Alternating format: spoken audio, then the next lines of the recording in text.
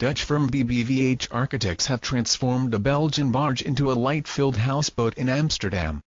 The 40-m-long vessel, after just retiring from a long life of hauling freight over the European rivers, its owners, artist Laura and restaurant owner John, wanted the ship to remain navigable, so decided not to demolish or refurbish the steering hut, deckhouse or machine room. The architect's main concern was letting enough light through to the interior, while still maintaining the safety and certification aspects of the ship.